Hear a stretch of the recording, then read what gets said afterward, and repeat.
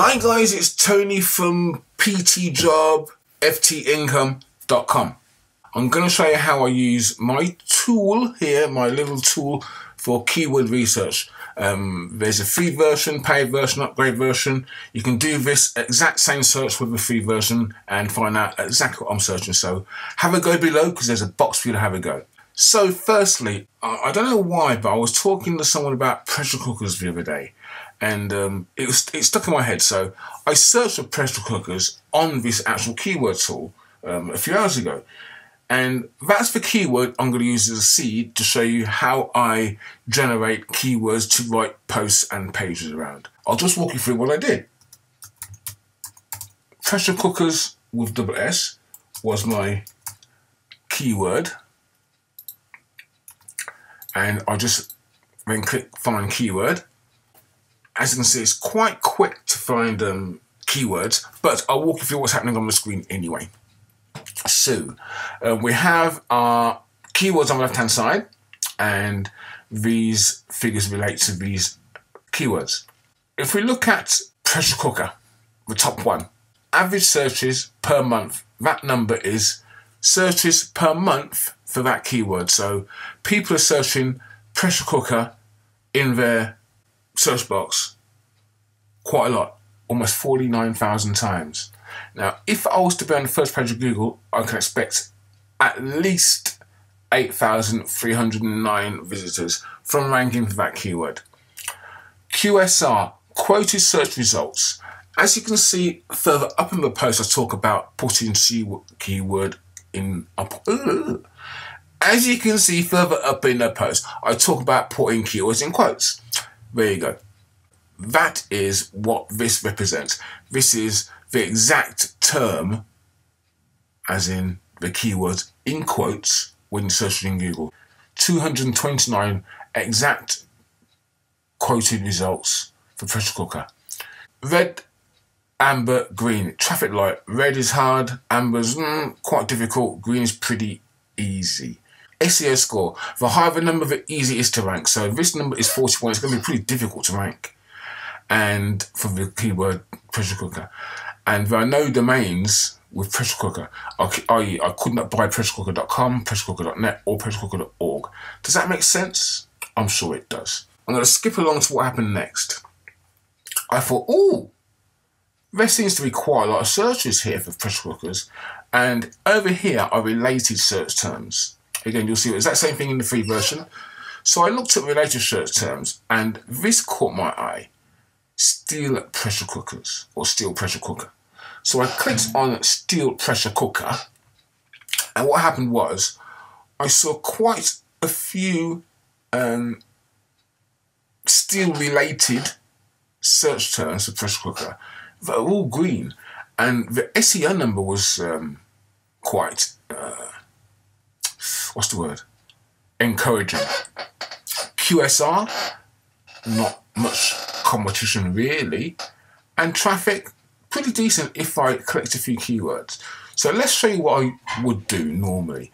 As I said earlier on, anything with over 100 searches, I'd probably look at writing a post or page or working that keyword into a post or page somehow. I'm going to tick what I like the look of. Now, I like the look of that and that. Too low searches. This, I'm going to tick it purely because I'm going to look at pressure cooker reviews, because I remember that was a keyword somewhere. So that could be one of the reviews I write. I'm going to tick all of them that have decent numbers and whittle them down later. So that's pretty decent.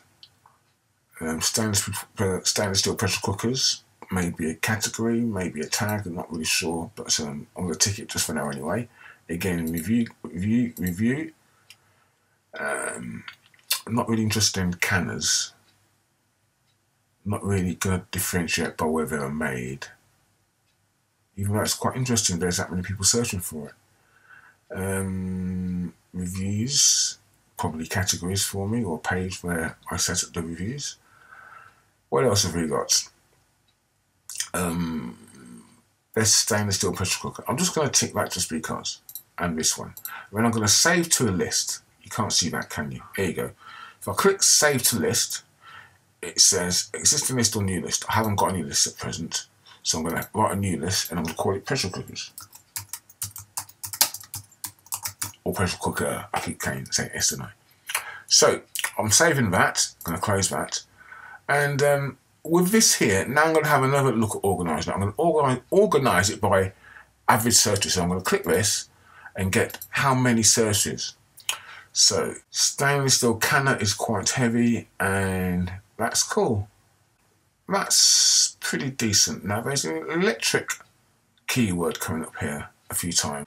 So I'm really interested in cooking in steel. Well, I'm going to leave it at that because otherwise, to be honest with you, I'd dig forever. But I've dug a little bit, and what it shows me, if I look to my keyword list now, which is saved lists, I've got 12 keywords and the traffic to be expected. You can look at the keywords here and see what's going on there. So I'm going to go back to my keywords for pressure cookers, and I'm going to add another one, electric pressure cooker, electric, yeah, you know what I mean. I just want to have a quick look, see what that brings up. And as you can see, this tool helps me quite a lot in sifting through all the data that really is quite useful, that I really need to find, but it would take forever to find it manually. Now again, I'm seeing quite a lot of green, so I'm liking that. So I'm going to search by, in fact, let me just tick off what I like first. 79, but I don't mind the challenge. Anyhow, recipes. Now there's something interesting. Reviews again, coming up strong. Free recipes, even better because I can produce those, can't I?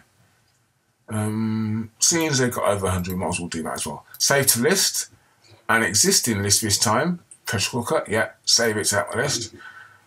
Close. Now, if I now view my saved list, 30 keywords with almost 4,000 visitors per month if I can write and rank. Now, we've got a couple of dodgy ones in there. This one here and this one here. Electric pressure cooker. I say dodgy because of the amber, but I'd still write probably pages on those. Anyway, rather than keep rambling on, I'll leave it as that because that's how I'm using the tool to help me find keywords.